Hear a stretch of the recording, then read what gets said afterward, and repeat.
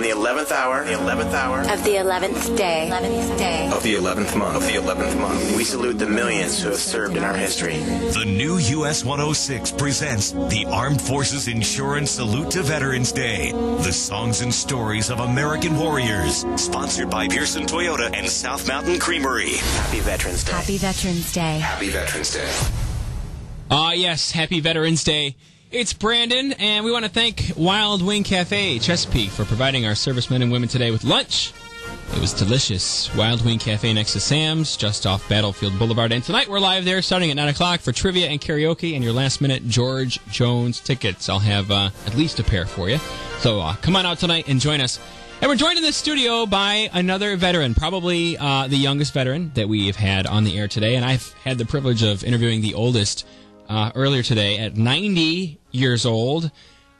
This next guy, he's only 22. His name is Chase DeMaio. Hey, Chase. Hello. How you doing, sir? Welcome to the US106 studios. Thank you very much. Thanks for being here. Now, you served in what branch of the military? I was in the Air Force. And what was your duty there? What did you do? I started out as a SEER guy. It's survival, evasion, resistance, and escape. And then I went to public affairs, which is kind of photography, news reporting, marketing, speaking, kind of the whole spectrum, kind of poster child of the Air Force, really. Are you still in? I am not. I actually retired. Now, something happened to you, right? Something did unfortunately happen to me. I hurt myself. Both of my kneecaps got hurt. How did that happen? I tried...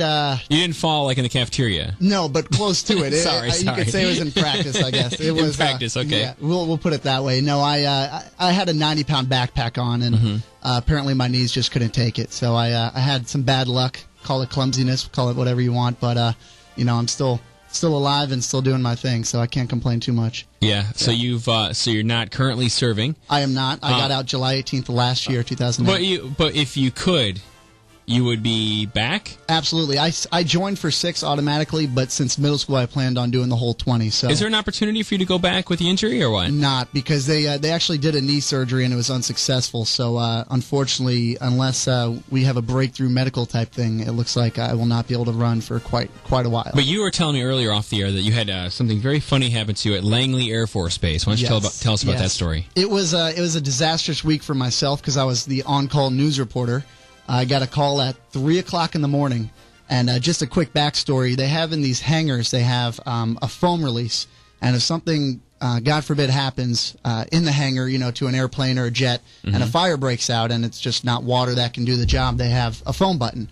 You press the foam button, the entire huge hangar that holds these, F-22s, F-15s, F-16s will fill up with foam. Let me ask you this. Does everyone know where this button is? I'm sure everybody that works at hangar should know where that button is. That's kind of like everybody should know where the fire exits are of an airplane. Everybody should know where that phone button is. So I'm trying to paint this picture. It's almost like being in a large apartment building or a school, and you see the fire alarm button that you pull down when there's a fire. Yes. You know where it is, but you try to stay away from it. Exactly. Okay, go ahead. Exactly. Right, you don't want to horseplay anywhere near that thing. Right. Okay, go ahead. But sure enough, whether it was a lightning strike, that's what it was said, because I don't think anybody wanted to take the blame. But the phone button went off in the middle of the night. And, of course, it was raining out. So nobody hit it? It was just triggered by electricity or lightning? I don't know if somebody hit it. Nobody wanted to fess up to this big disaster. Okay. Continue. And so the phone went off, and I got the call because somebody had the idea to, hey, let's open up the hangar. All this foam is coming out. Let's kind of get it out of here. Well, when you add foam and more water, like I said, it was raining that night. Yeah. Of course, it creates more foam.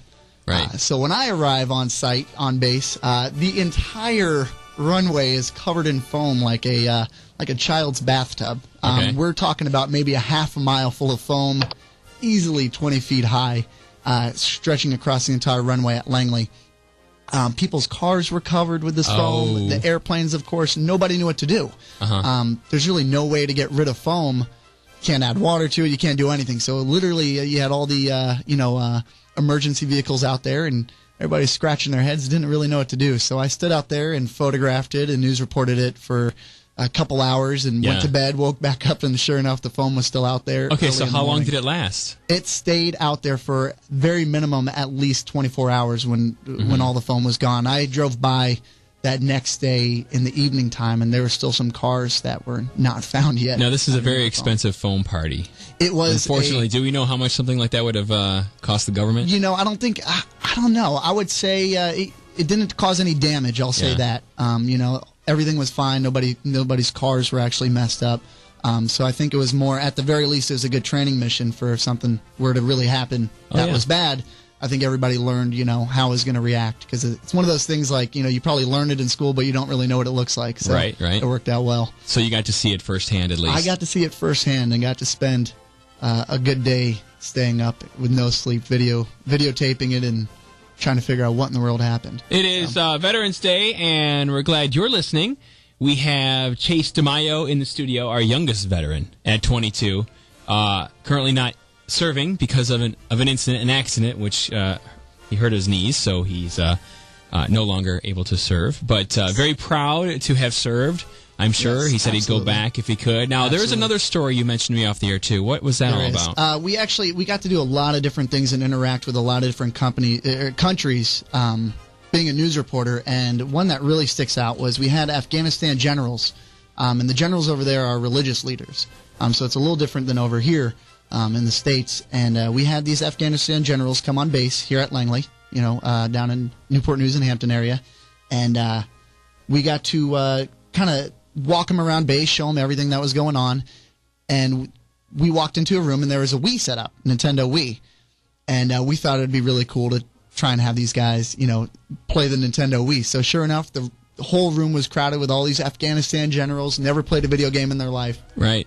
And it'll always... What were the age groups? Like, how old are they? These guys were easily 30 and up. Okay. Gotcha. Much different. You know, in the military here, you do your 20 years, you can retire. These guys were definitely past that, but they were generals, so, you know, you got to start somewhere. So they had been in for a while. So you're playing... Now, I'm trying to picture this. You're playing Wii with... and probably Afghan generals, right? Afghanistan generals, complete, you know, the real deal. Something like was it boxing? Was it tennis? Was it bowling? It was tennis. Nice. It was tennis, and it was nice. It was hilarious because, you know, I'm not sure if tennis is a popular sport in Afghanistan. So they were trying to figure out how to play the sport not only in real life, but also they were trying to swing a little remote. But the room was 10 by 10, and of course, you know, I'm trying to take as many pictures as I can. It was hilarious. And that was something that I'll always remember, you know, in my military experience. At the end of the day, we're trying to escort these guys out to their buses so they can go home, get a good night's sleep to come back on base. And we do the count, and there's only 14 out of 15. We don't know where the other one is. And sure enough, we all start looking around, and we turn around, and sure enough, one of the Afghanistan generals is standing right in the middle of traffic. What was he doing? We have no idea. He was just looking around. I think he was confused. Apparently, the road system is not the same in Afghanistan as America. So he was standing in the middle of the road, and we had to quickly grab him as, you know, cars were honking, trying to figure out what in the world this guy was doing. How did he get in the middle of the road? He just wandered off. Why? I have no idea. Maybe he was curious, but if you can imagine you driving on base, driving down the Air Force base, you're in the Air Force, you're getting off of work at 5:30, and you see somebody in Afghanistan military uniform with the beret, you're trying to figure out what in the world is he doing in the middle of the road. Somebody's lost. So it was, I'm sure for many people it was a very funny sight and something that I'm sure somebody will remember. Not only myself, but it was funny. Good. It was really funny. Chase DeMaio in studio, our youngest veteran at 22 years of age. Do you want to wish anyone out there a happy Veterans Day? Every single veteran. After serving for the 3 years that I did, I came in contact with the greatest friends, the greatest mentors, greatest leaders. So everybody, I know the commitment that everybody makes, all their families especially, because I know my family missed me for the 3 years that I was gone. So happy Veterans Day to all of you, and especially Hampton Roads for supporting all of us. And thank you, Chase, for coming in this afternoon. Thank you, Brandon. Keith Urban right now on the new US 106.